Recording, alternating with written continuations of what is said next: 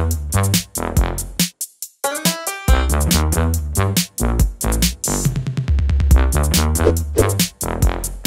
nxënës, jam Monjeta Sopjani, mësimdhënëse e biologjisë.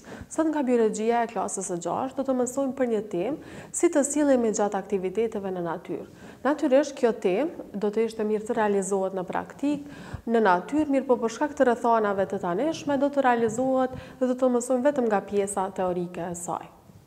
Njësia nuk ndodhet në librin e biologjisë së klasës së 6 që ju mësoni, mirë po ai mund të gjendet edhe në librin e biologjisë së klasës së 8 botimi i vjetër dhe gjithashtu mund të hulumtoni në internet.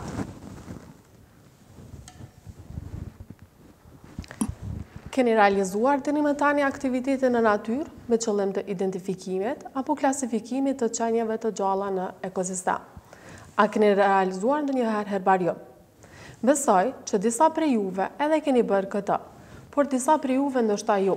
Por gjatë shëndetjeve në natyrë, ndoshta jo qëllimisht keni vretur organizma të ndryshëm dhe keni kuptuar më shumë për ta, në çfarë ambienti gjenden, pranë ku jetojnë, madje si ushqejnë dhe veçori të tjera.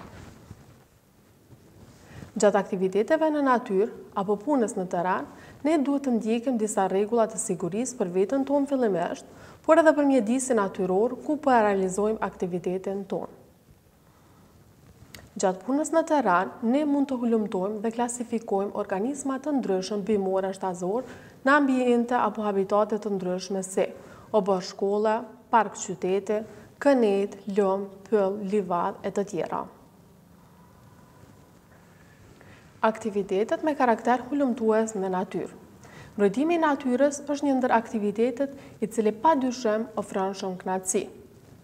Në rrethinën ku jeton ekzistojnë ekosisteme të ndryshme si pylle, livadhe, përroj, lumi, këneta, moçale të tjera. Secila prej këtyre ekosistemeve përmban një botë të gjallë, specifike dhe të lloj-llojshme. Këtë mundësi mund ta shfrytëzojmë në lëndën e biologjisë, pasi mësimi i biologjisë nuk bëhet vetëm në shkollë, mirë po edhe në terren dhe në laborator, por edhe jashtë shkollës në natyrë, në kopshtin zoologjik, në kopshtin botanik, në kopshtin shkollore kështu me radhë. Mirë po, pasi tek ne nuk ka kopshte të tilla, mund të realizojmë ekosistemet natyrore që i kemi në afërsi, për shembull në gërmi, në badavs, batlaf, rrugove kështu me radhë. Hulumtimi në terren apo natyrë paraqet proces hulumtues në kontakt direkt me lëndën e hulumtimit, pra bimët ose shtazët. Shpesh herë, kur dalim në natyrë, ne nuk i njohim gjallësat që kemi mësuar në tokë dhe kalojmë pranë tyre pa i vretur. Nga këtu, edhe rrjedh rëndësia e madhe e fitimit të njohurive praktike, e vrojtimeve në natyrë dhe në mësimet bashkëkohore, prandaj janë të obligueshme dhe pjesë përbërëse e punës shkollore. Një pjesë të vrejturin nga biologjia mund të kryhet me ekskursione. Gjatë ekskursioneve, sendet, objektet, qenie të gjalla vrinë në vendin e tyre natyror. Bimët dhe shtazët lënë përshtypje tjetër me atë në shkollë, ku nxënësit njoftohen me preparate, fotografi, modele në forma të ndryshme, herbariume, koleksione insektesh të preparuara e kështu me radhë. Për shembull, gjatë kohës kur mësohen ekosistemet natyrore, është mirë që të realizohet një shëtitje në pyllin gjathrënës ose në atë halor, gjatmbajtës, dhe aty mund të vrihen më afër karakteristikat të secilit pyll. Kështu edhe zhvillohen aftësitë vrojtuese, hulumtuese dhe zgjohet kurreshja. Dhe natyrisht ato që i shohim, i prekim, vështirë harrohen. Hulumtimet në terren janë formë specifike e punës e cila bëhet në natyrë e për të realizuar me sukses duhet të përmbajë 3 faza themelore: përgatitjen, realizimin dhe rregullimin, si dhe përpunimin e materialit të mbledhur, qoftë floristik apo faunistik. Metoda për vrojtimin e bimëve dhe shtazëve në natyrë janë vrojtimi, koleksionimi dhe fotografimi. Këto faza dallojnë varësisht se çfarë hulumtimi apo çfarë materiale do të mbledhen bimor apo shtazor, varet në çfarë do të rreni do të shkojnë. Domethënë, paraprakisht duhet të mendojmë për 3 fazat, ta bëjmë planin se do ta realizojmë, si dhe ato të papritura të cilat mund të ndodhen gjatë punës në terren. Gjatë studimit të bimëve dhe të shtazëve, së pari duhet të njihemi me karakteristikat fiziko-gjeografike të zonës ku mund të bëhet vrojtimi. pasi që kjo ka rëndësi për studimin e kushteve të jetesës së bimëve dhe të shtazëve të studiuara. Do të shënuar edhe në fleturën e punës të gjitha karakteristikat e nevojshme, të cilat do të analizohen pas përpunimit të materialet. Piknisja shumë e rëndësishme për çdo punë floristike apo faunistike është inventarizimi, domethënë përpilimi i listave të bimëve dhe të shtazëve më të rëndësishme të rajonit të studiuar, gjë që realizohet duke mbledhur material floristik dhe faunistik.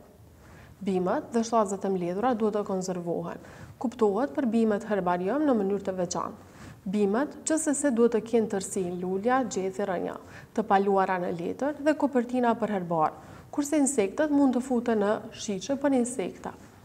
Me herbarium nënkuptohet koleksionimi apo grumbullimi i një numri të vogël ose të madh të bimëve në një hapësirë të caktuar. Në të mundësohet ruajtja e bimëve në gjendje të tharë për kohë më të gjatë. Gjatë punës në terren, keni kujdes ndaj natyrës. Edukata ekologjike e fëmijëve duhet të nisë në familje prej fazave të hershme, kur ata fillojnë të dinë për jetën. Ne jemi të lidhur drejt për drejt me natyrën dhe mjedisin që na rrethon. I shfrytëzojmë begatitë e tyre, por nuk kujdesemi t'i mbrojmë sa duhet. Begatitë natyrore janë për t'i shfrytëzuar, por shfrytëzimi duhet të bëhet në mënyrë të planifikuar e të kontrolluar. Secili nga ne duhet të ketë sjellje të duhur ekologjike ndaj tokës, ujit, ajrit, pyjeve, bimëve, shtazëve. Duke kujdesur për natyrën, kujdesemi për vetveten. Mbrojtja më e mirë e tokës është mos shkatrimi i mbulesës bimore, vegetacionit dhe mos hedhja mbeturinave të ndryshme plastike, qelç, metale jashtë vendeve të dedikuara për to. Të kuptojmë se për të zbërthyer një masë plastike apo një gjësan prej alumini duhen rreth 500 vjet, apo për të zbërthyer një material qelçi duhen rreth 1000 vjet. Qelçi i hedhur në ndikimin e rrezeve të diellit mund të shkaktojë ndezjen e pyjeve, ku pasojat janë të mëdha. Mos i dëmtoni pyjet. Kur vizitoni parkun e qytetit, parkun natyror, parkun kombëtar, mos i dëmtoni bimët dhe mos i trazoni shpezët dhe të vegjëlet e shtazëve, sepse varfërohet natyra pa to.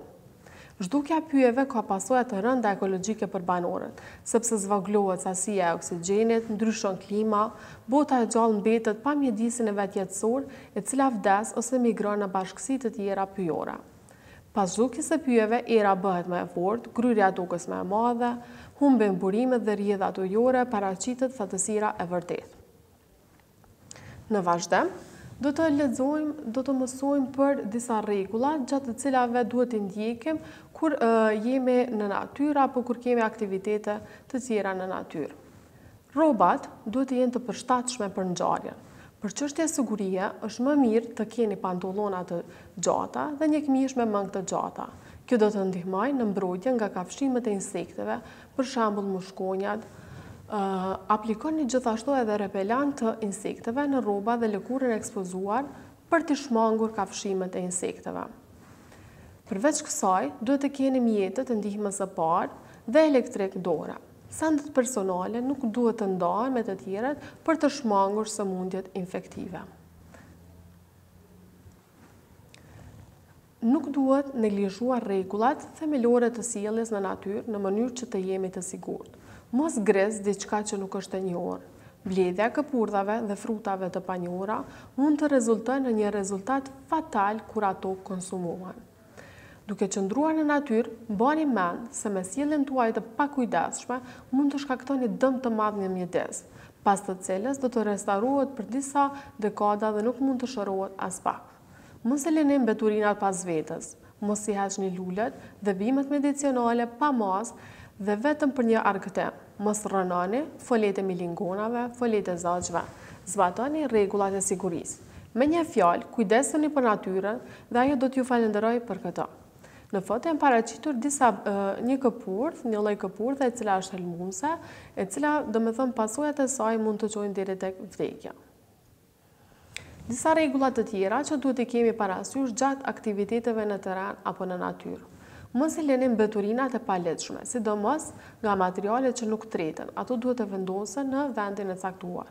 Kujdes, nëse ndizni zjarr, sidomos gjatë një thatësire, rrezikoni jo vetëm shëndetin dhe jetën tuaj nëse zjarri del jashtë kontrollit. Ju krijoni një rrezik për kafshët dhe njerëzit e tjerë. Prandaj mos ndizni zjarre ku ekziston rreziku i përhapjes së tij.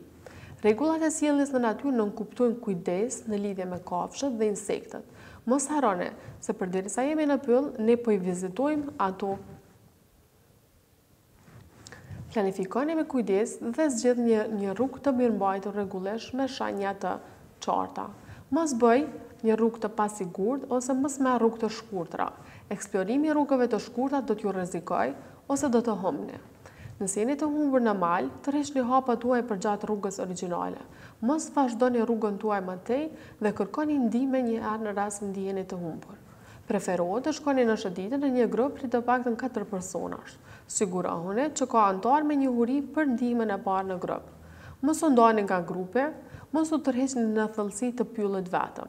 Është mirë të kesh të paktën një bilbel të thjeshtë për të komunikuar me të tjetër, sepse celulari edhe mund të mos ketë valë. Kushtojeni vëmendje informacionit më parë për gjendjen e motit, para dhe gjatë aktivitetit. Detyrë shtëpie nuk keni për këtë njësi, por dua që t'i përfillni këto rregulla që I mësuam sot kur do që jeni në natyrë. Shihemi në njësinë e ardhshme.